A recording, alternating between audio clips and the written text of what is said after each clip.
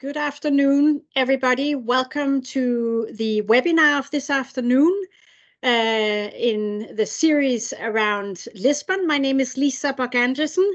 I'm the Director of Communication and Congresses for ERTICO ITS Europe, and I am delighted to be your host for the webinar today. So let me briefly share the agenda. As you know, we are in every webinar up to the Congress focusing on some of the key themes of the Congress, and today is no exception. We're focusing on freight and logistics and data value chain. In a moment, I will hand over to my CEO of ERTICO, Joost van Tomme, who will give his welcome. And then I will give a quick update on the Congress, which is just 10 days away. And then I hand over to my colleague, Nikolaos Tsampieris, who is Senior Manager at ERTICO, and he will moderate a panel with a number of fantastic speakers who each of them are experts in their field. And so I look very much forward to that panel that will illuminate different angles from both of the topics that we're covering today. And as you can see from this word cloud, there are indeed many different facets that one could talk about, from greening of freight and logistic chains to last mile deliveries to truck platooning to paperless vehicle and load tracking, to data value chains, to the role of big data, digitalization, data analytics, etc., etc. And what we don't cover today, you will also find the opportunity to hear about at the actual Congress. So if we move forward, a couple of house rules. You are all in listen-only mode. But throughout the webinar, you can ask your questions either in the tool that is up on your top navigation bar, Q&A, or if you prefer, on the email congresspr@mail.ertico.com, and you can do that throughout the call. We will be recording this webinar and we'll be sharing it through our channels. And with that, once again, welcome from my side. And I would now like to hand over to my CEO, Joost van Tomme. Please, Joost. Thank you, Lisa. And good morning, good afternoon, good evening, good night. Thank you for joining us so numerously. This is a crucial topic. Freight, logistics, moving of goods from point A to point B is indeed one of the big focus areas more and more, from warehousing to, I would say, last mile delivery. This is indeed a unique setting that we will have at the Congress. So thank you all for being here, my partners, my friends of the logistics and freight area. As you know, ERTICO is a public-private partnership, 125 members, actually doing transport and logistics, but much more. It's about smart, clean, safe, and efficiency, not only Europe, but EMEA. Next slide, please. What is interesting is that all what you do in this area is actually linked with other, we call it connecting the dots, so connecting the things together, gluing the system. It is a truck connected to a cargo container, to a ship. He needs an e-freight document, and all these kind of things we nicely combine in our ERTICO family with the help and support of a lot of institutions like the European Commission, DG Move, Grow Connect, and RTD. On the next slide, you will see then why the Congress is important for us. It is actually your Congress. It is a Congress to meet and greet people, not a Teams meeting like today, but actually tangibly, physically see each other, but also see things in action. We are there to bring innovation in transport and logistics. We are there to bring new technologies in your area and actually to help and accommodate the whole policy area, such as the smart and sustainable mobility strategy, data strategy, dematerialization of documents, customs union, etc., etc. I think I can go on and on for a day. I'd like to see you there, all of you, for the exhibition, the demonstrations, and looking forward to this webinar. Thank you. Back to you, Lisa. Thank you very much, Joost, for this great introduction and welcome. So let me continue with a short update of the Congress, which is only 10 days away. We're looking forward to seeing everyone there. Indeed, the Congress is very comprehensive. We have a super strong high-level program ready for you, as well as a technical program with over 100 sessions. And just to give you an idea, we have around 500 to 600 speakers in total across the high-level program and the technical program. So there are a lot of experts who are making their way to Lisbon across the family that Joost was talking about, all the different industry work verticals that are important to drive mobility and ITS forward. We have an exhibition as well and a demonstration. And indeed, we are connecting the dots. If we look at the next slide here, you see a short overview of some of the speakers in the high-level program. You can go on the website and see more details and also have their background. But you will see they are really from across EMEA and really from across very different public and private sectors representing the ecosystem that drives us forward. As I mentioned before, both of the topics, freight and logistics and also data value chain, are very, very prominent in the Congress. You can see here actually different elements of each of them will be part of the 4 plenaries that we have highlighted here for you.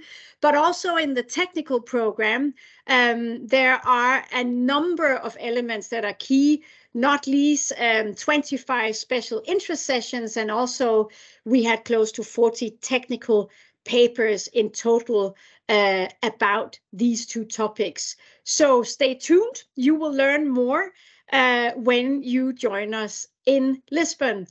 And talking about joining us in Lisbon, don't forget the registrations. There is a special offer actually on the 16th and 17th of May for those of you that follow us on the Congress newsletter. But for all of you, remember to register as soon as possible to join us. The app, very important. Those of you who have followed us for a number of years know that we have a very comprehensive app where you can start building up your program. Some of you forget that you have to register before you get access to this app with the full information. So another reason to register so that you can start planning your time. You can also scan it here and you will get the slides afterwards. Sorry, there is a little QR code here to help you along the way. If we move on, indeed, here is a snapshot of the fabulous list of sponsors that we have for Lisbon. And as you can see here, rolling slides throughout the next 2-3 slides. We also have an outstanding list of exhibitors, and we're happy to share that the exhibition space is really fully sold out. And once you have worked very hard through each of the long, full days with so many different opportunities, we also make sure to have a bit of fun. We have on the day 2, the gala dinner in Sud Lisboa, which is an absolute stunning venue. And we look forward to see you there. As I often share, normally we are really hundreds of people that gather and celebrate together. And in case you don't feel up to date or you missed some of the channels that the marketing and communications team are pulling together, you have the list here with direct links. So please join the conversation on social media as we near the actual Congress. And with that, I would like to hand over to my lovely colleague Nikos, who will be moderating the panel going forward. Thank you very much. Thank you, dear Lisa. Freight and logistics sector undergoes a radical transformation as we see from the digitalization of logistic chains. There is a shift from paper to data management, which will be widely adopted in a EU-wide digitalized freight and logistics sector. Silos will be ultimately eliminated and goods will be transported in seamless multimodal ways from point A to point B based on digital solutions services. Freight and logistics, of course, benefits from the interconnected world we live in as it draws innovations from other technology areas, 5G and Internet of Things, big data, artificial intelligence, machine learning, cloud computing are key enablers, to mention but a few. And with this increasing use of technology in the sector, data has become, of course, a valuable asset, and data value chain plays a critical role in the sector's success. Of course, we at ERTICO monitor and actively participate in these developments through initiatives and projects which aim to increase interoperability and connectivity in the optimization of cargo flows and facilitate agile supply chain management. So please allow me to refer to 4 projects: Phoenix, Storm, 5G Meta, and Prep This Space for Mobility, in which ERTICO and ERTICO partners, and of course our speakers, are involved, and these projects serve as prime examples of the revolutionary developments we witness in the field. Phoenix is the first European federated network of platforms for B2B and B2A data exchange and sharing, offers interoperability between any individual existing and future platforms. When we go to Storm, Storm explores novel concepts for freight and logistics, business models, innovative solutions based on zero-emission vehicles. 5G Meta, a platform to connect multiple key players, is designed to operate as a common infrastructure for implementing data pipelines to cater for heterogeneous applications in the area of connected, cooperative, and automated mobility. Finally, Prep This Space for Mobility, a preparatory action for the upcoming European Mobility Data Space, contributes to the development of this, maps existing data ecosystems, identifies gaps and overlaps within, and proposes common building blocks and governance frameworks. Only yesterday, dear friends, we had a fantastic workshop with a very large participation where we brought together SICAM, clean and sustainable urban and logistics mobility communities, stakeholders together, as I said, to share their needs and requirements in the field of ITS and to support the development of the upcoming common European mobility data space. And having said all this, it's about high time to introduce our 5 speakers, the fantastic 5, as my colleague Lisa mentioned in her presentation, and I share this view.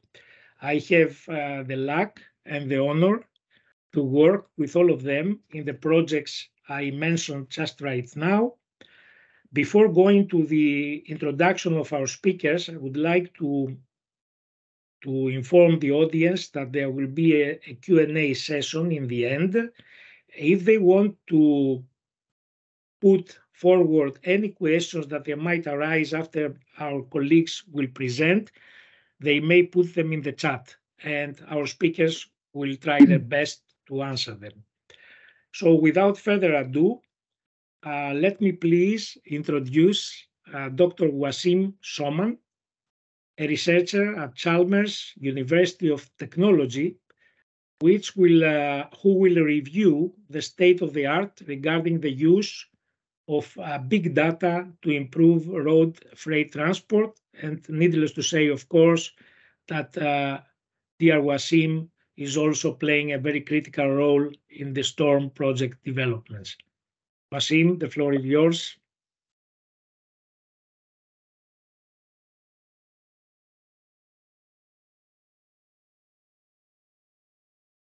Wasim, sorry, We you are cannot hear muted. you, Wasim. I think you are muted. I'm sorry, I was I was talking while I was muted. Thank you, Nico, for this introduction. Very, very lovely introduction, and it was really a pleasure working with you and others in our project. To start, my name is Wasim. I'm a researcher at Chalmers University of Technology. I worked at this project together with 3 other universities. Together, we reviewed literature. We put our experience together to review the use of big data in the road freight sector, and we kept up with many reports and publications. And here I'm going to be summarizing them in this presentation. So first, I'm going to be talking about why do we need big data and road freight applications. Needless to say that we have many problems in this sector. And we're trying to solve these problems by investing in discovering the new patterns and heterogeneity between the users of this sector. And big data can help with doing that. So the structure of the freight sector itself is becoming more complex and rapidly evolving, which requires a lot of different innovation and technologies to be used in this sector. Big data can facilitate that. And an example of these solutions with big data is an application that we're working at right now at some project, where we're trying to allocate infrastructure for the new green vehicles, such as the electric vehicles, the hydrogen vehicles. And to do that, there are new vehicles out on the road. They have limitations. Earlier models cannot find these limitations and predict properly the right infrastructure for that. So big data can help us overcome these problems and find solutions. Next slide. So first, we need to distinguish between big data as a data itself and big data analytics. Big data can be described as the label to data, which distinguishes it by the volume, the 5 V's, the volume, the velocity, the variety, the veracity, and the value of the data itself. So it's a label for the data.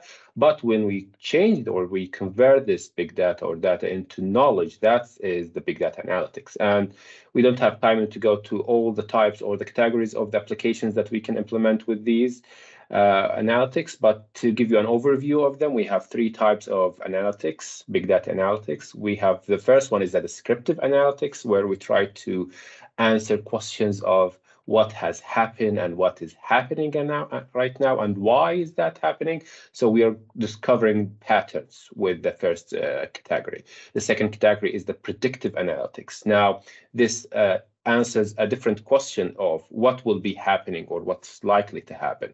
And that's very useful with big data and statistics or machine learning to try to attempt or predict the future. And the last category is the prospective category. It's a combination of the previous 2 ones, where we try to answer what should be happen or how we can influence that. So it is a tool to help policymakers make the right decision. Next. So big data in the freight sector comes from a lot of sources, and we identify them or categorize them into 5 main categories based on how we collect them or how the data is collected. So we have the first one is the road-mounted sensors. It's not really a new data source. It has always been used, but with big data, it's become more useful. We have vehicle tracking devices that comes from GPS measurements. For example, we have the analog devices, we have the reported multimedia data, and we have the communication devices. Next. Yeah, and with big data, there are many challenges, and we put them into 4 broader groups. The first one is the legal group, where we introduce a little bit or talk about how the laws here in the EU are a little bit protective for the individual, so that can hinder somehow or can make challenges for the big data users. We have also the political problem where they expect more encouragement from them to encourage the others to use big data or share big data with the others. We have an organizational problems at the organization level itself, where if we don't have the right technicians, the right data scientists, and the right leaders, the benefits of big data disappears. And lastly, we have technical problems, and we group them into two less or smaller categories. One is the preventable, and the other is the external. We divide these technical problems according to the organization itself handling the big data. So if the organization can find these challenges and prevent them by making some kind of a measure for that, then these are a preventable challenge that could be done or can be overcome. And the other ones are the external group, which are bunch of challenges that the organization needs help from other organizations in order to overcome these problems. Next. And these problems or these challenges are connected to each other. So if some of one of the challenges is not handled very well, it could influence other problems or could make other problems appear again. And these challenges stem from the data itself and can also stem from the data processing. So sometimes the challenges appear while you're processing the data and converting from one type to another. So if you're not handling correctly with the right technicians, then you'll have a lot of challenges. And these all challenges are discussed very well in our report. We don't have enough time to go deep into each one of them, but there are also opportunities where we discuss them. And there is a lot for the researchers to contribute to and for big data in the road freight sector. One is where they can support research in new trends in the modeling of the infrastructure development. They can also expand the potential in data analytics and utilization. They can also achieve higher quality with big data for their models or for their data analytics. So in conclusion, I want to say that there are many challenges that we face when using big data in the road freight sector, and they stem from the data itself or from converting this data into knowledge. And they could be grouped into four main categories. And also we can say that there are many data sources, and they differ according to how we collect this big data. And each category or each group has its own sampling format, resolution, and information. And we need a bunch of these groups together in order to have a nice model or a nice application. But noticeably, the GPS measurements are one of the most used and most important data sources for the road freight sector professionals that they want to use or they want to develop good model. This data source should be now studied very well, or you should always have an expert who knows how to deal with this data at your institute if you want to do a good model. Then lastly, we have a lot of opportunities with big data, and most of these opportunities comes from the big data able to identify the heterogeneity of the activities of each user or each vehicle in the system. Next, so that's for my presentation. Thank you for listening. If you want to read more about what I have said or what I have discussed, please read this reference here. You will find much more useful information there. And if you have any more questions, please shoot. Thank you for listening. Thank you, Wasim, and for referencing the big data within this very interesting project, the STORM project. Thank you so much. It's time now to proceed with our next presenter, Barry van Leuven, Managing Director of Pionira and deeply involved in our Phoenix project. Barry, the floor is yours to deliver your presentation on digitalization and automatization for transport and logistics. Thank you. Hi, good afternoon. Thank you for the introduction, Nikos. As Nikos said, my name is Barry. I'm co-founder and general manager of Pionira, and we have a passion for dematerialization of the logistics. We started 15 years ago aimed on the dematerialization, taking away of the documents in the logistics. And the adoption is very slow. So we created the data sharing platform with a generic solution for digitalizing, signing documents, any way of documents, legal documents like CMR, waste documents, and so on. Next, please. So what we created, because we are in a transition period, so we created a data sharing platform that can be filled in on a manual way for the small communities and the small companies who doesn't have any IT environment, even still in 23. But okay, small companies, family companies, they can use the platform on a manual way, like we fill in documents online. For those who have the same transport, they can use the templates on the website.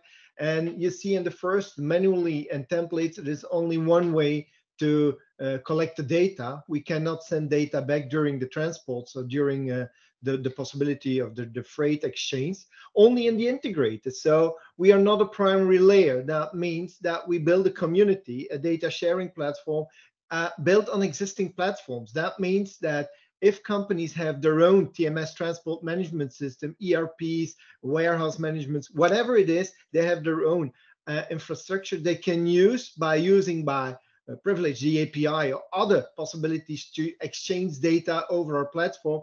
And inside the data sharing platform, you can create your own community. So community who's sharing and enrich data to create the official documents, like an e-freight document, ECMR, identification for waste, soil, whatever it is, and can be used by the different players, the different stakeholders in transports. Even additionally, we created an adoption of a digital archive, and all those we will keep there for 7 years at least.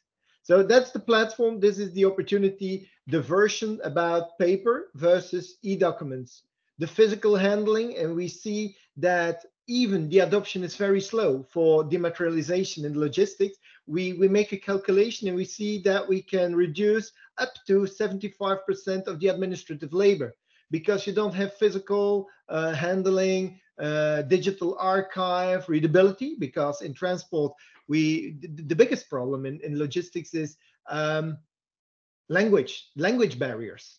Drivers of different origin are arriving in different countries. There are some issues about, I'm coming for that order. You can solve it with a simple app, even integrated in the board computer. So the app, more than 50 different languages, the driver, the persons involved in logistics, they can handle documents and information on their own way, in their own language, even with attachments, pictures. There is transparency, and there is real-time interaction with all the stakeholders. Even our good morning, good afternoon, good night, like Joost says in the beginning. Even there is time frames in different time zones. You can handle information between the different stakeholders in your own language. And that makes transparency and clearance of the correctness of the official documents. Next, please. Further on, what's the difference between paper and electronic version? If every step you take on an electronic one, you have the arrival times, you have planned times, all kind of information, the status, the time frame, and even a geolocalization. What helps, again, for reducing the administrative labor, the decarbonization, because all people can see, like you have in airports, in a dashboard, the information about your freight. If the driver already there. Now at this moment, a lot of interactions needs to be done by telephone, by email. That kind of unnecessary labor and interactions you can take away by digitalization.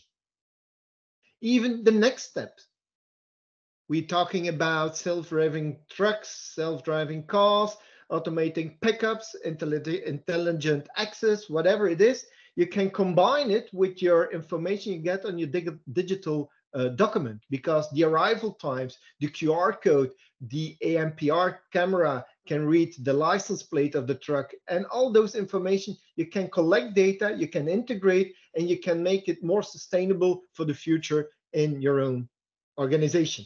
Next. Even it's data sharing, it's data enrichment, and there is not only one platform, there are multiple platforms in the world at this moment. But as a company, you can choose which company or which platform you prefer most. You can make a connection. You don't have to make different connections. You have to do like today with EDI, you have to make EDI connections with all the stakeholders you have in logistics. In the future, it will be not necessary because you work with data sharing platforms in the middle, the transport and logistic platform, who can communicate with each other by sharing those information. Those is important to create documents, to have information. What the previous speaker says, the big data. And a part of the big data you can use to communicate between the different stakeholders, even for creation of the electronic documents. And there we have the Phoenix connector. Together with Phoenix, with an enormous thank for the partners and the opportunity we have with Phoenix, we created in 4 years time a Phoenix connector for the information sharing from B2B to B2G to the government. Some countries, they need to have information and we can share it. I will talk in the next slides to it. And then we have the EFTI interoperability. Those are the both informations, the Phoenix connector and the EFTI interoperability. Doesn't make care where you are, what you're doing, the waste producer, the truck, what kind of transport you use, multiple intermodal transport, single modal transport. All those have just one connection to one of those platforms whose exchange data. And with the Phoenix connector, we can use the EFTA data sets that the authorities inside Europe, just with one app, and that's important to know that every data sharing platform for electronic documents, for example, needs to have a permit with an EFTI regulation. That means that the authorities, for checking around the road, just with one app, can see where the data come from and what are the legal documents. So they don't need to have a unique connection to the different marketplace holders in the market. So we have on the left upper corner a screen, just an example for the app, can be used standalone on the app. You download in the App Store, or you can integrate it in your own board computer or integrate it in the existing app you have. So again, it's not the part of us as a player in the market for be mandatory. We are not a mandatory. We are not a primary player. We are secondary. We use the existing systems to connect our data. And then you have the possibility to sign. What you do with the bank app, you have your QR code, a unique code, and those are the possibilities. On a legal settlement, that is on European based a regulation, how to sign up between shipper and transport company, between transport company and receiver of the goods. So all kinds of possibilities are involved and taking count in it and the platform. Next, please. This is the end in a smart overview, in a nutshell. What are the possibilities of digitalization and dematerialization of the moments in the market? Thank you very much. Thank you, Barry. Always a pleasure to hear you. And thank you for sharing your insights into these documents as a service for transport and logistics. It's time now for our next speaker, Lucie Kirstein, EU Project Coordinator, National Academy of Science and Engineering, Acatech. And of course, Lucie is the soul behind the PrEP space for mobility support action to the upcoming European Mobility Data Space that I referenced earlier. Lucie, the floor is yours to deliver your presentation on logistics and freight transport in the European Mobility Data Space. Yeah, thanks, Nikos, for the kind introduction. Yeah, glad to be here. Also, of course, looking to the ITS Congress, where we'll also be present and hoping to enter into a more direct dialogue with you. here, of course, just a short overview of what we're currently doing, and Nikos has already hinted to some of the aspects that we're covering in this project. So one of the things that we're currently doing, maybe just a few words to introduce the project. It's funded under the Digital Europe program by the European Commission. And so in that sense, we're trying to support the Commission in their endeavor to implement their data strategy, but also in getting a little bit closer to the very long, very distant goal of a EU single market for data in the mobility and logistics domains.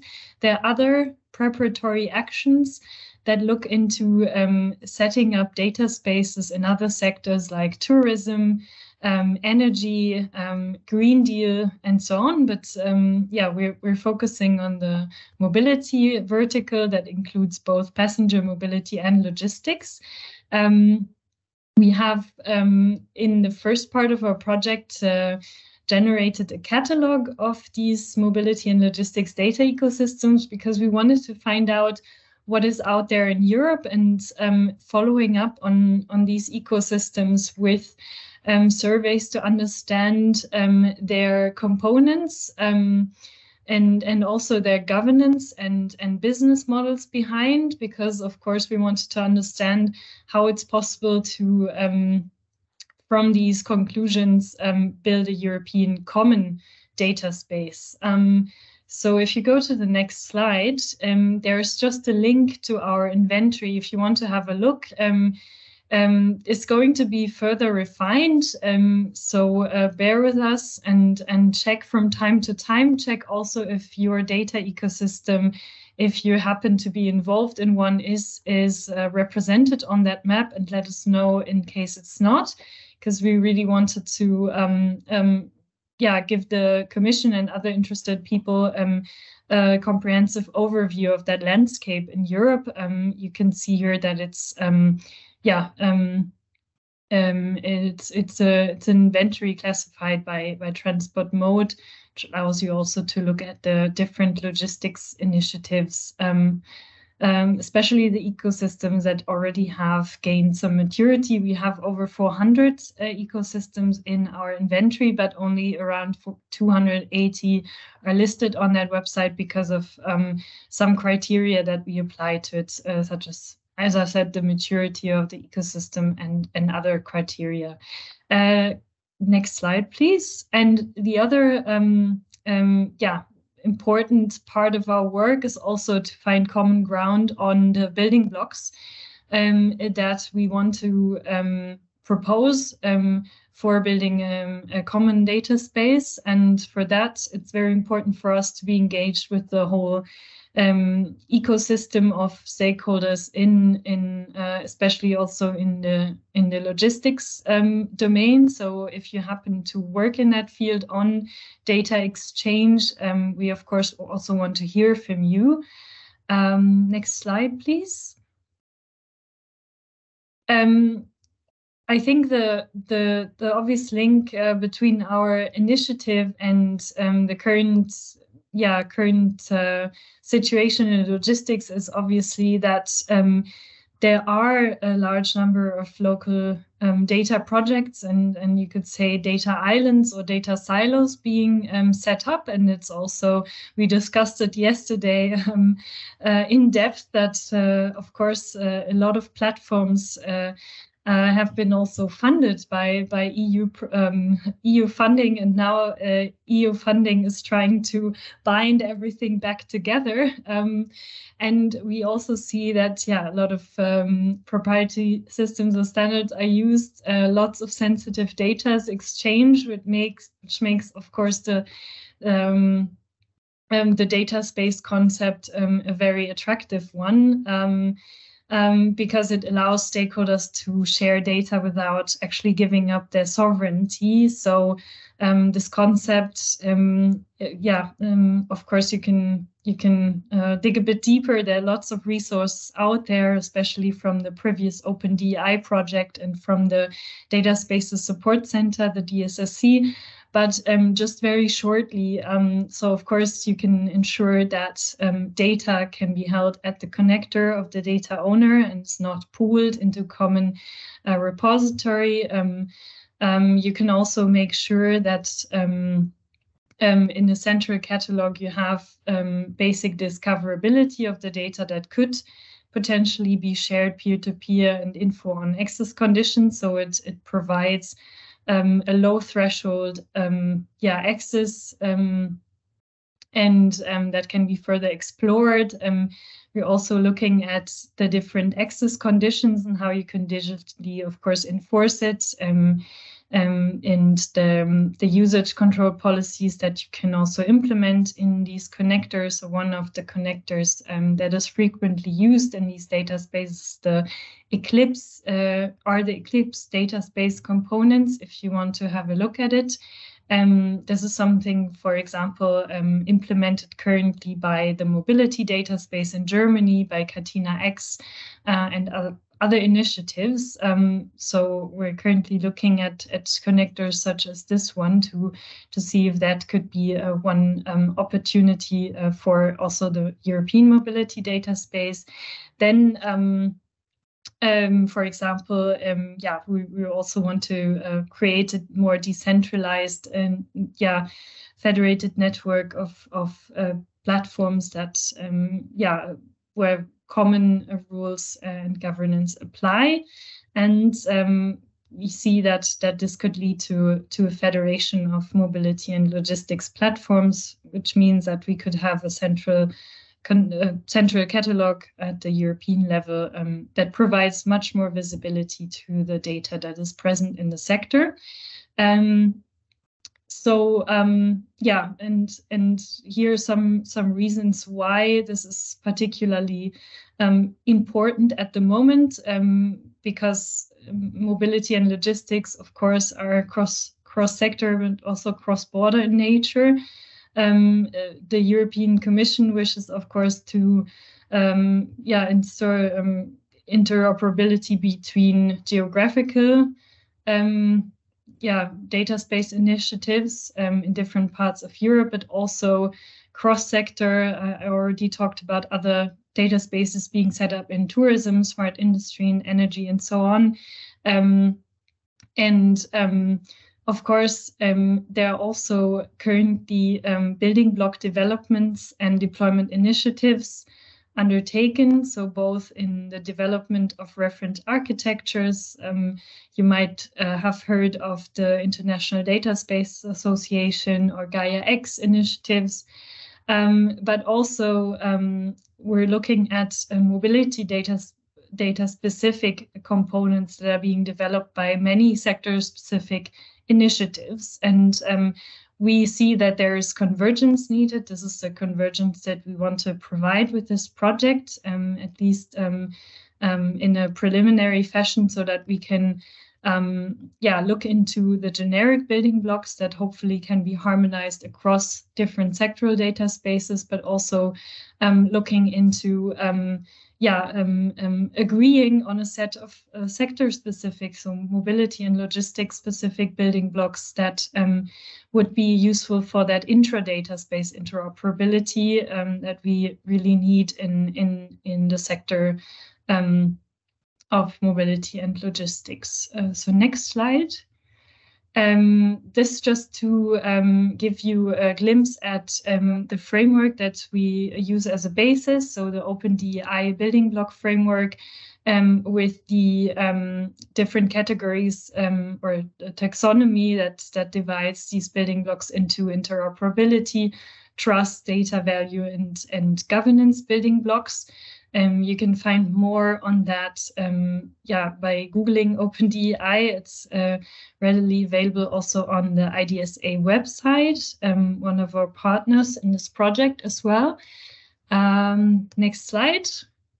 Dear Lucie, please let us speed up a bit because time is very limited. Thank you. it's almost we're almost through. So this is just to give you a glimpse at the initial vision that the European Commission has. You can look at the slides afterwards. I'm sure they're going to be provided. So seeing how the Commission intends to, in the future, come up with the framework that links these different initiatives in the subsectors together. Next slide, please. And of course, we would like to have your participation also in the upcoming workshops and forums. So we have just one back, please.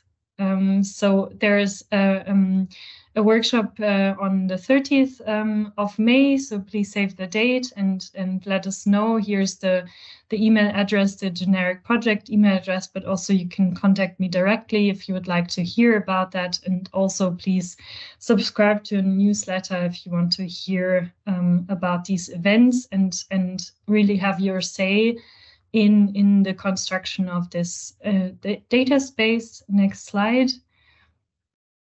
And you can, exactly, so you can already show the full list. So if you would like to provide inputs, don't hesitate to contact me directly.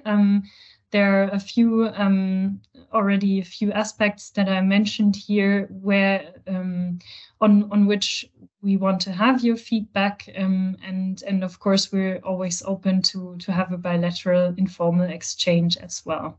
So yeah, that's it from my side. Thanks a lot. Thank you, dear Lucie. Seems you are running a marathon together with us to spread the good word about the PrEP space for mobility and the European mobility data space. Next speaker, just a kind request to the rest of the speakers, let us stick to the time limit.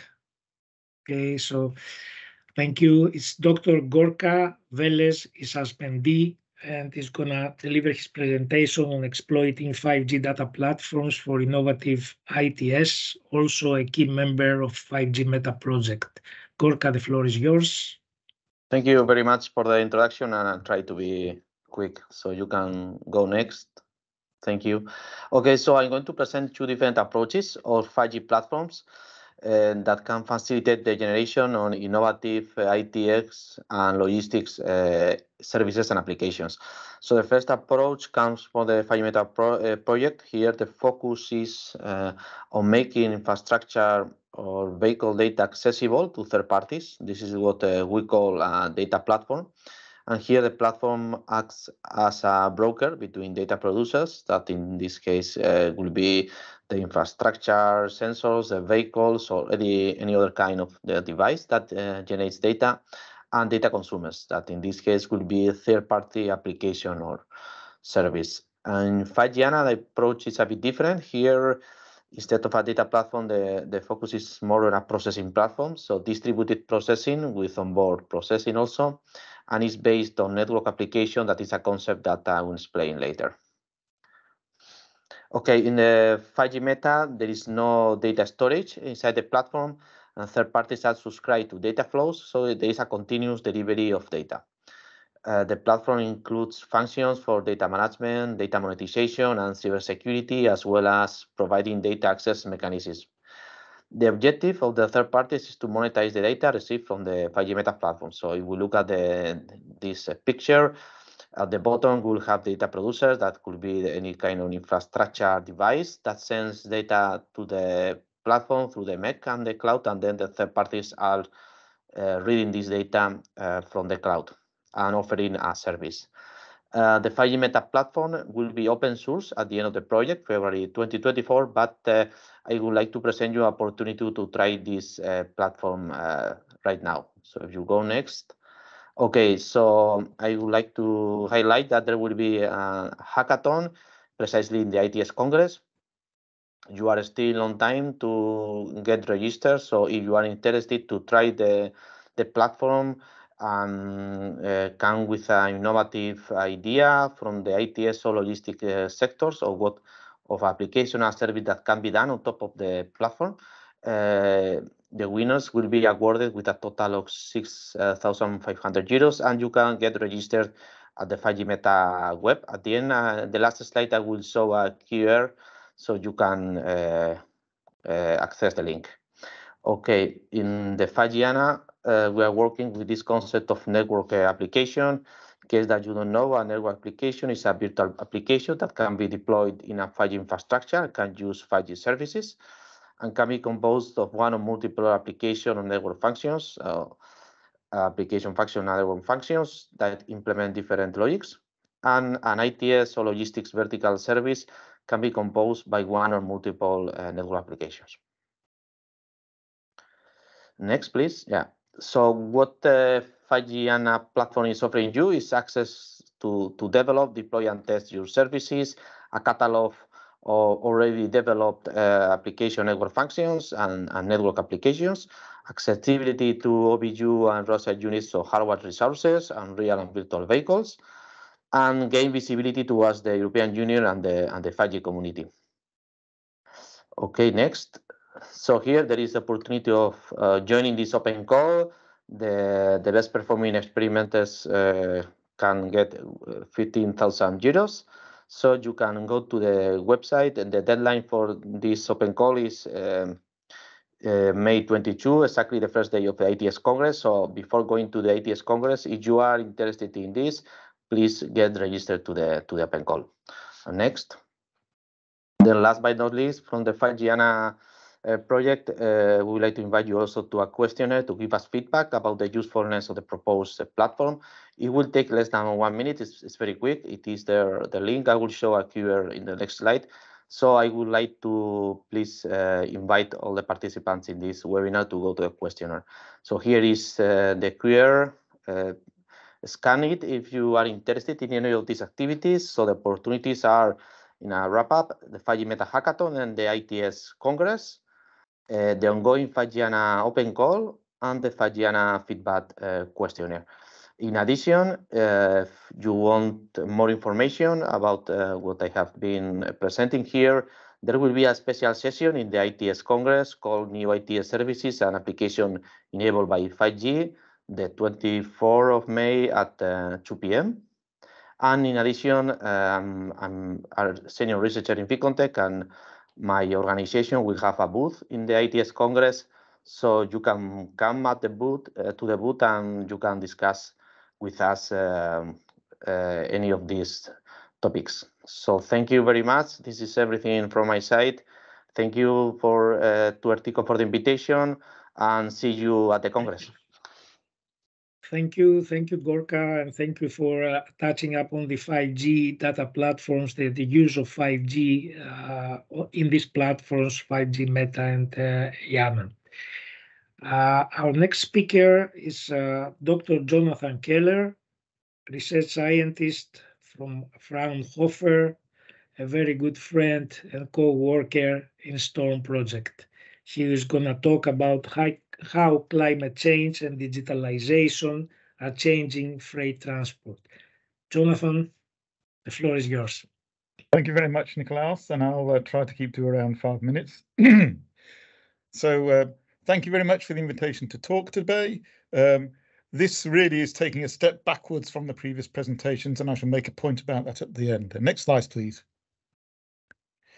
So what we have done in the STORM project was an initial activity looking through a literature review, surveys and workshops about what is going on in freight transport, with a view to finding out what trends and new knowledge and modelling needs there were.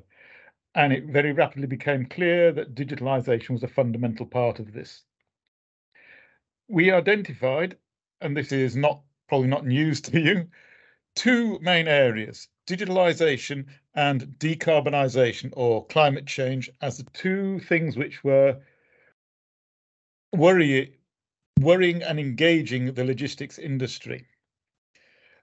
On the other hand, with those two things, just in recent years, there have been a couple of very, very big events that have changed the way people look at logistics and transport. One of those was COVID, which had two significant impacts at least. One was an acceleration of home office and home and internet shopping, but also one thing that we found out was it also caused a rapid increase in the provision of chilled fast logistics. Next slide, please.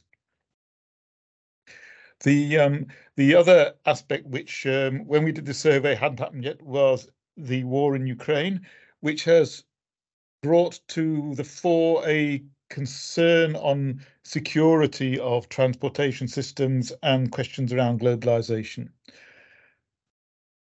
Going back to digitalization and the environment, though, there are various aspects of these two big themes which stand out particularly.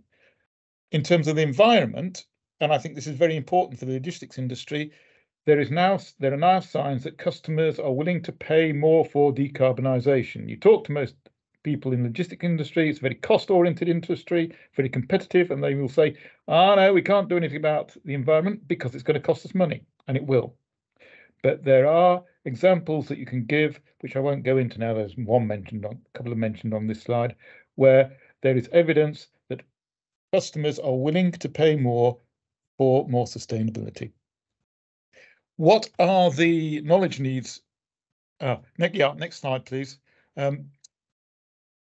No, one before that. No, the one before that. That's this one, thank you. No, one after that. That's the one. So overall, the knowledge and analysis needs for the environment raise a series of questions. The main questions are, how can you accelerate the transition or transformation of the ecosystem or innovation system in logistics towards zero carbon logistics? What are the business cases? How can you induce modal shifts, which is a topic that the EU has been struggling with, I would argue, for many years. How do you get behaviour to change? Those are two main areas, I think, which require new research and new understanding. Next slide, please. In terms of digitalisation, from my perspective, working in an innovation institute that considers life through the spectacles of systems analysis, it is clear to us that digitalisation implies system change in logistics. I've mentioned some examples here, but in online retail, for example, the fact that Ocado, a online retailer, is the biggest retailer in the UK, even than Tesco's, the supermarket chain. There are things like cloud-based open markets and blockchain methods for automated contracts, which offer the prospect of restructuring logistics. Next slide, please. There are also ideas that have been around for quite a long time, actually, around what are the potential for the Internet of Things and the combination of smart devices in the field of logistics. One of the most visionary examples in the literature is the idea of the physical internet, a combination of synchromodality where logistics operations are organized through real-time optimization, and as conditions change in real time, you decide which mode you're going to go from the next junction or the next interchange, combined with a system in the physical internet of standardized but differing sizes of container boxes, not just the standard container. The idea is also implicit here that you can reduce warehousing, that you use vehicles as mobile warehouses effectively to reduce your warehousing costs. Next slide, please. We've talked a little bit about COVID changes already, online retail and home deliveries, but also how you make systems resilient to these unexpected events, which were always a possibility in the past, but now we know that they've got an example, that they've happened, that all of a sudden, all these computer chips from China aren't necessarily going to arrive on time, and certainly not just in time. So where are your silicon chips going to come from? That's changing the way logistics is viewed and the nature of supply chains. Next slide, please. And this is my final slide, actually. What is really missing in the understanding of how logistics is changing is not whether there is digitalization happening or not. We've heard a lot about that this afternoon. Not whether there is decarbonisation or ideas about decarbonisation. That is a trend that is at least understood as a possibility, and there is a lot of research and technical knowledge and policy action about decarbonising vehicles in particular. But the connection between digital technologies and decarbonisation is still very poorly understood. There is a new buzzword that I've come across in recent weeks, the idea of a twin transition or a twin transformation, which means transformation through digitalisation in, for example, decarbonisation. But there is actually very little understanding of what's going on in these terms, the connection between the two. There is a lot of work, a lot of detail work in digitalisation, big literatures, mathematical literatures, operational literatures, technology, etc. There is a lot of work about decarbonisation technologies, though neither of these two areas are particularly decided or certain yet. But how do digital technologies impact on decarbonisation? If you want a very low carbon transport system, you're going to have new fuels, new technologies. But where does digitalisation affect that? Does it make it more possible? Does digitalisation with more home shopping make it more difficult because of an increasing demand or a requirement for reduced delivery times? These are questions that I think are still pretty open and require further research. And this is my last point, they lead to, in our research and storm, two big sets of questions. Firstly, how can policy try and steer the impacts of digitalisation and the technological developments in digitalisation to support decarbonisation? That's the one thing. And at a more analytical level, how can policies for digitalisation and decarbonisation be assessed? The EU puts a great weight on modelling policy change, but the current policy models in logistics and freight transport don't really address digitalisation at all. So we need new models. Thanks very much for your attention, and I look forward to your questions.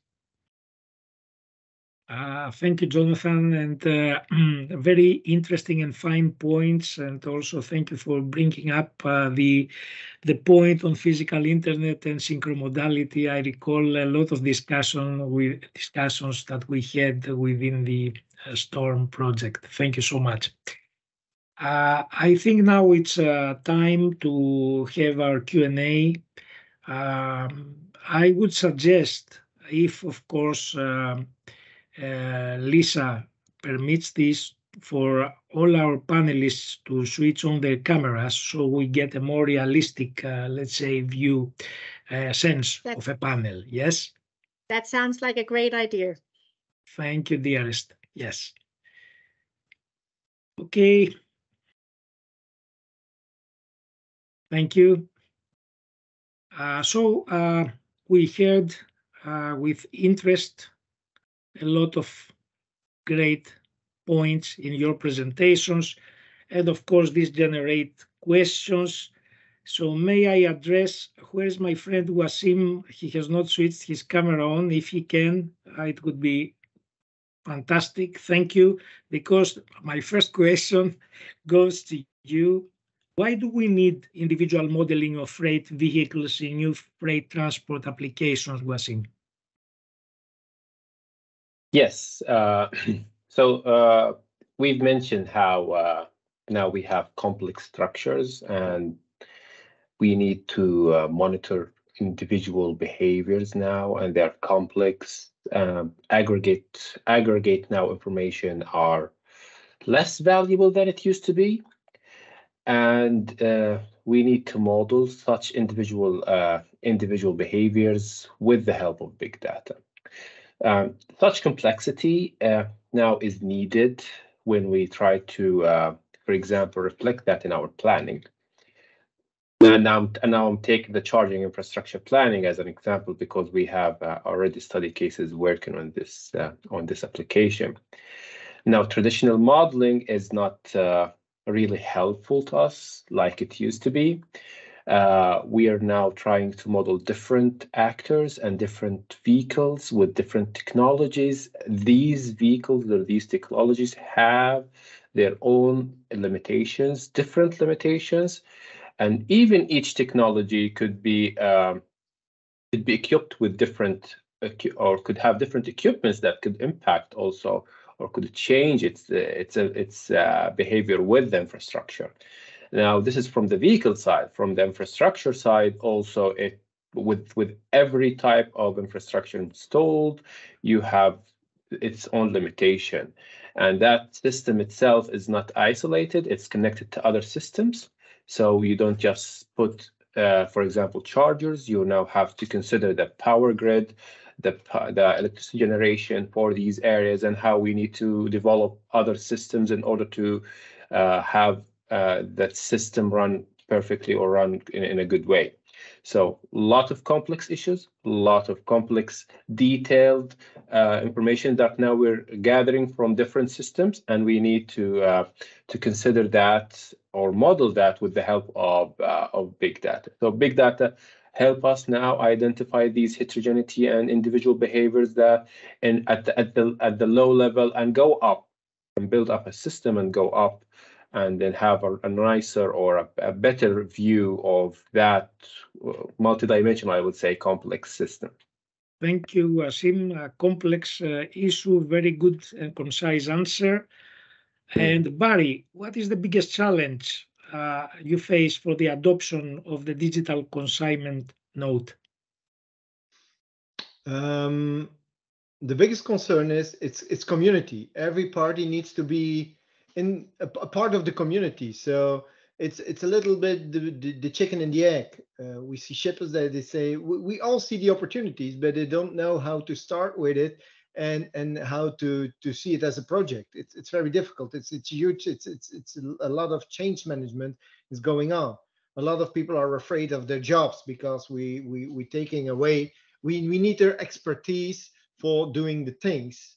There are lots of opportunities. So the biggest challenge is put the noses in the same direction and see what has happened, because it's a little bit chaos right now. There is no legal acceptance. Some country says, okay, we need it. Other can make it mandatory. So for companies, for all the stakeholders in logistics, the biggest issue for the adoption is all be a part of the community. And that is what we have to do to convince them to start with it and not wait to tomorrow, but do it step by step and be a part of one of more communities. Thank you. Thank you, Barry. And may I go to Lucie? What do you find is the biggest challenge, Lucie, in our prep this space for mobility action as it develops? And let us all please, very concise, and thank you for doing so up to now, so that we will all be allowed to answer at least one question. Thank you. Lucie? Yeah, I think one of the biggest challenges is that, of course, we're looking into a digital infrastructure, but the underlying standardization on the data models and formats is something that's going on in the different subdomains, and it's a much larger problem than deciding on a digital infrastructure. So we're also mapping these standards and trying to also see a way on how to, in the future, support the convergence of these standards. And we see that there are bigger standards present, and we also discussed it yesterday, in the mobility domain, whereas in the logistics domain, it's a little bit more fragmented, and that's still a big issue. And then we also see a big issue with the legal concerns on data sharing. We see that there's not necessarily a question of technical infrastructure also, but the contractual issues on data sharing, especially cross-border, are one of our main concerns at the moment, and we have a dedicated subgroup looking into this right now. Thank you, Lucie. And may I go now to Gorka? What type of data supports the 5G Meta platform, Gorka? Okay, so the 5G Meta platform supports different types of data, for instance, image data, also video streams or streaming of video, also vehicular standard etc messages. And then we have also the possibility of sending JSON messages or JSON data that are text messages following a standard structure. This gives us a lot of flexibility because we can essentially code anything in a JSON. So any kind of sensor can be sensor data can be put in a JSON message. So this gives us a lot of flexibility. Thank you, Gorka. Thank you. And Jonathan, what are the low-hanging fruits for digitalization, Jonathan? You are muted, dear friend. Correct. Well, there had to be one, didn't there? One of the low-hanging fruits I think we've already talked about today is actually using digital technologies to reduce paperwork with the app that you mentioned. According to the interviews we've had, that has a potential to save an awful lot of money in the logistics industry, not through just saving of manpower and, as you mentioned, allowing, for example, truck drivers of different languages to use just an application with a translation, but also to automate the process so that you don't have to have physical border controls and stop at borders. That's also apparently a big issue. So that's one low-hanging fruit. Another low-hanging fruit, I think, is in particular for institutions like the railways, but also for customers, being able to track your goods in real time internationally reliably. I think that is something that's coming but isn't fully there yet.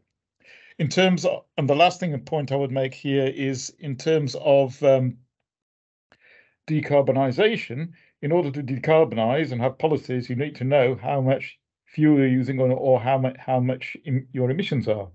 And digital technologies offer the possibility of really cheap sensors that can at least tell you how full your petrol tank is and optimize your journey times and tell you how you're driving. And I think that is also a low-hanging fruit where you could save quite a lot of fuel and therefore emissions. Thanks. Thank you very much. I always savor your answers, and I think we have only a few minutes, so I'll address Joost. Joost, why you have made connecting the dots the central, let's say, motto for our organization? Well, that's the beauty. How important is it to you and to us? Thank you. That's the beauty of receiving unprepared questions, so no worry. But connecting the dots, that's indeed, we are a public-private partnership. So I'm not a company, I'm not a public institution, I'm actually a creature in the middle. We've been asked by the Commission in 1991, to bring innovation in transport and mobility. Now, at that time, it was about telematics. That's also part of our long name, ERTICO. But today, it is definitely about the physical infrastructure with digital twins for connected and automated driving. It's about logistics, definitely, today. And the e-documents, for example, the European program on that is a clear example of that. But also, it is about data. And that's exactly the core of this seminar, of this webinar. And data is also something that is intangible, immaterial, but it connects. It connects the sender with the receiver. It can be e-commerce that you buy. It can be a financial transaction. It can also be ordering, I don't know, following, track and tracing a good or a document in the space, literally. And so that's why we think connecting these dots are very worthwhile for ERTICO. There's nobody else doing it really as we do. And also, we don't do that for profit. We are a not-for-profit organization. We are there for the partners. So we are there for you to bring new talents and new developments. Look at our innovation platforms, data for road safety, traffic management platforms, automated valet parking, a self-parking car also needs data sharing and connectivity, and etc., etc. So anyway, go on our website, ertico.com, and come to the Congress. Thank you. Thank you, dear Joost. And I think this will bring us back to Lisa to wrap up and close. Thank you, my panelists, so much for your wonderful presentations, for your time and effort. Lisa? Indeed, thank you very much to the panelists. Thank you to Nikos and thank you to my CEO, Joost van Tomme. But last but not least, thank you for those who have been tuning in on us today and listening and learning, hopefully, new things. And last but not least, I look forward to seeing you in Portugal. Thank you very much.